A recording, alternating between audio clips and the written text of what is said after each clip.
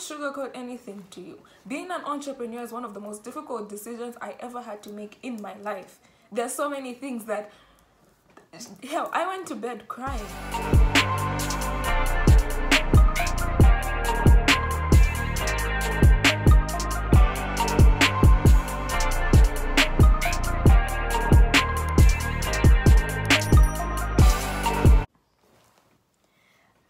What's up? Welcome back or welcome to my channel. If you're visiting my channel for the very first time, hi, my name is Emma. I'm a YouTuber based in Zambia, and I'd appreciate it if you subscribe to my channel. For all my returning subscribers and viewers, thank you so much for watching yet another one of my videos. So before I get into anything about this video, I just want to say a special thank you to Plus 260 Tech Solutions for sponsoring this video. As you guys can see, the hook I go up, I got a mic and shit. I also got like some equipment behind the scenes that I'll show you. Plus 260 Tech Solutions is a tech company that sells different types of equipment such as cell phones, mics, reflectors, everything in those lines. So if you're looking for a quality, trust me, quality hookup for all your equipment, your phones, your accessories, all those types of things, make sure you search for Plus 260 Tech Solutions. They have an Instagram page as well as a website, which I will leave I'll leave a link to it in the description box below. So yeah, check it out. So like from the day that I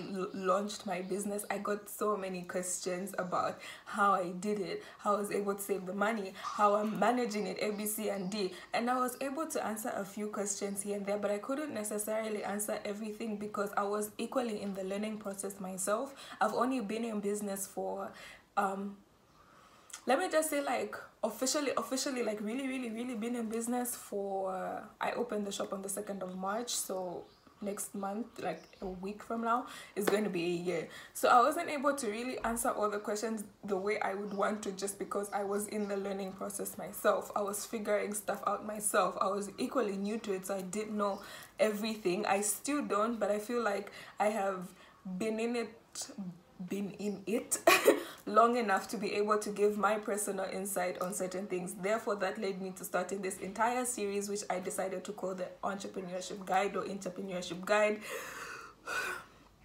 That was a mouthful, whichever you prefer. So yeah, I'm calling it the Entrepreneurship Guide, just giving you really my tips and answering so many questions that I've gotten over the years. These are the topics that we are going to be tackling, and yeah, I hope I at least give you one or two things that are going to be beneficial to you and helpful to you. So without further ado, let's just start. Alright, so the first thing we're going to be talking about, obviously in the title it's written, the things that you should consider before starting a business. Now bear in mind, these are not tips that I like researched or googled or anything like that. I'm just personally speaking off of personal experience and things that I feel like are necessary in order for you to actually run like a viable business, you know what I mean? So the first tip, I'm looking down because I wrote them down. So the first tip to consider, or the first thing you should consider when you're starting a business, is why are you starting the business in the first place? A lot of people start businesses off of the wrong reasons, right? Like obviously why you're starting a business is obviously to make a profit, to make an income. That's a given, we all know that. But I feel like why are you starting that particular business from any other business is really what I'm trying to talk about. A lot of people, and especially in this country, we find that just because you've been seeing Linda selling cupcakes and pastries and stuff like that, and she's doing very well at it, you automatically just want to jump and do the same thing just because you've seen that Linda is succeeding in that particular field. There's a lot that goes into running a business, and one thing that is of the most importance when you're running any kind of business is you need to be passionate about it. It needs to come from you.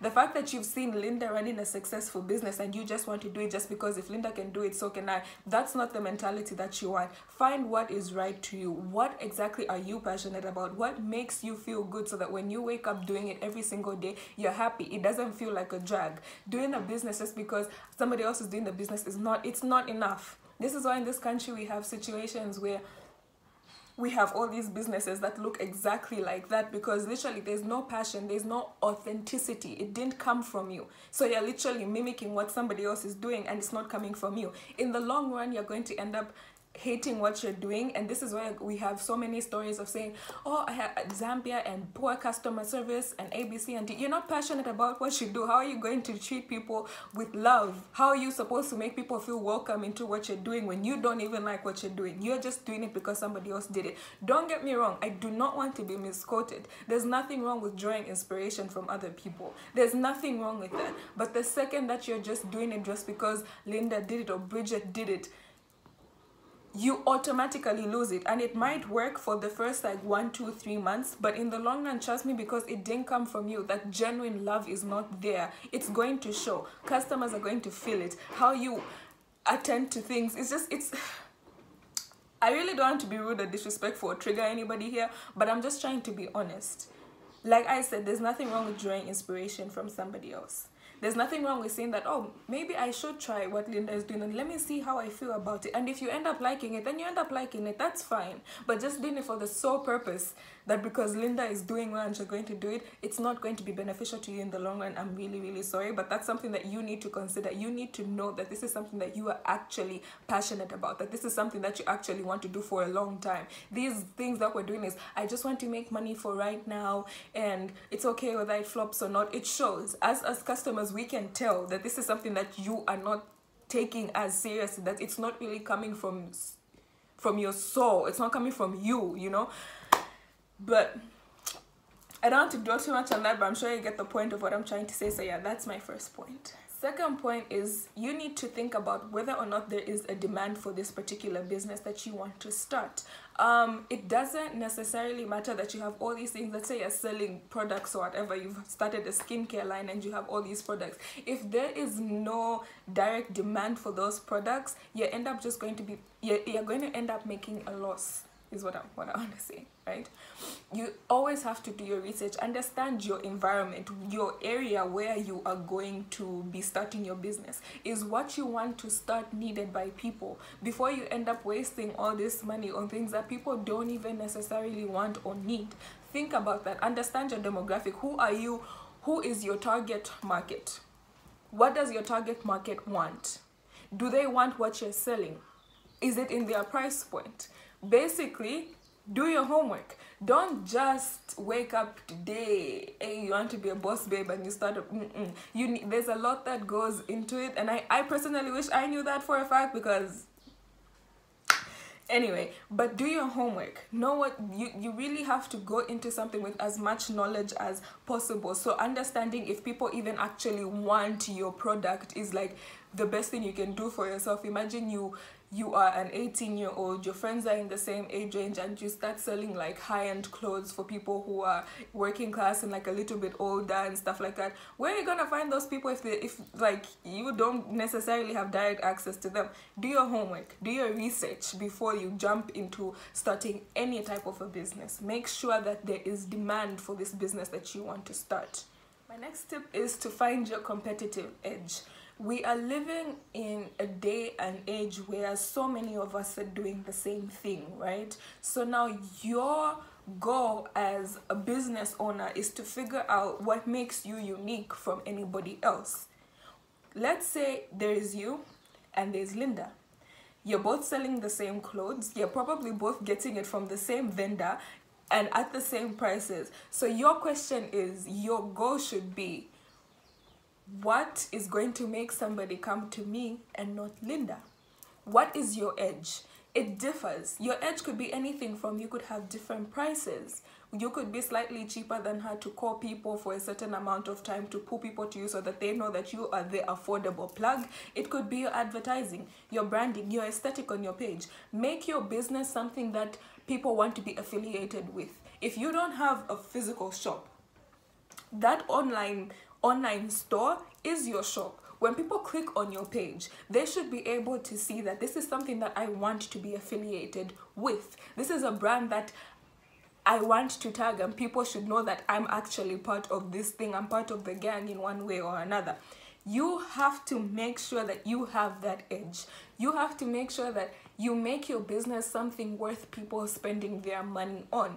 Regardless of what it is, find your edge. It could be, maybe you have bestie promotions, or maybe for every purchase that you get, you have a free something that's inexpensive, a scrunchie, a ribbon, or whatever you want it to be. Just find what makes you unique. Find what will call people and pull people to you, because you need that. You need that in a day and age where we're all doing the same thing. Find what makes you you and stick to it, so that when people, regardless of how many people are doing the same thing, nobody is going to be you. Just remember that. The next thing is to do your research, and when I say do your research, I'm now emphasizing on quality. I feel like we get so excited, like I'm about to start a business, let's say I'm going to start selling clothes, whatever vendor you find for your clothes, you just buy those clothes and you sell.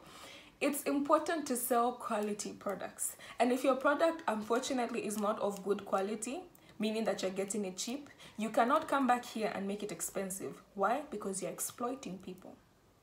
And in the long run, your business is not going to last.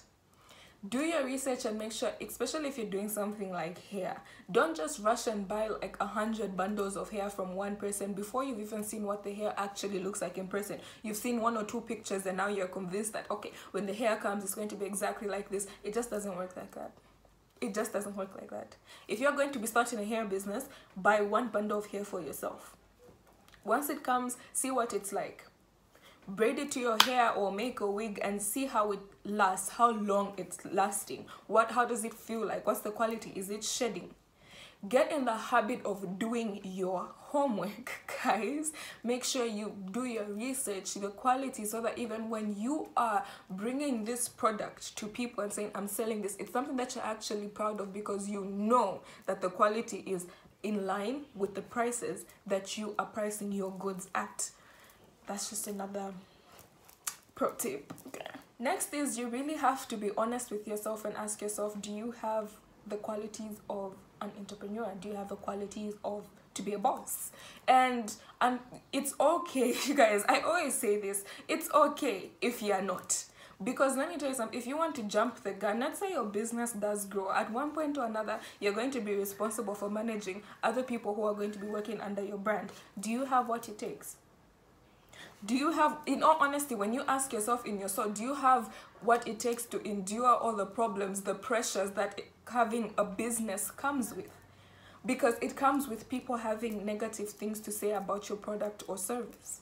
It comes with people complaining. It comes with people trying to pull you down. That's just part of the process. But you need to ask yourself, are you strong enough to face that? And even if the answer is no, you can work on it until you are strong enough to face that. I won't sugarcoat anything to you. Being an entrepreneur is one of the most difficult decisions I ever had to make in my life. There's so many things that, hell, I went to bed crying because I underestimated what it means to be your own boss and to be somebody else's boss. Do you have what it takes? Far from that, do you have what it takes to deal with people? Do you just have what, in all honesty, do you have what it takes to deal with people? It's the hardest thing. It's the hardest thing to put yourself out there. This is why people are constantly complaining like, when I go there, the customer service wasn't great. That person doesn't have what it takes to be a boss. And sometimes it's difficult to be honest with yourself, but if you can, do so. And I'm not saying just because the answer is no, you don't have the thick skin to take all the negativity and all the bad that comes with running a business. It doesn't mean that you can never work on yourself before you jump and start this business and take this responsibility. How's your mental health? How's your anxiety? How do you work under pressure? Ask yourself these things, because situations will happen. Mistakes will happen. How are you ready to handle these things? Don't lie to yourself, because before you start your business, it's you and you. Be honest with yourself. Before you decide to put yourself out there, make sure you're ready. Next thing is branding. I believe I said this earlier when I said your online store or your actual shop, make it something that people want to be affiliated with. Pay attention to your aesthetic. What makes you you?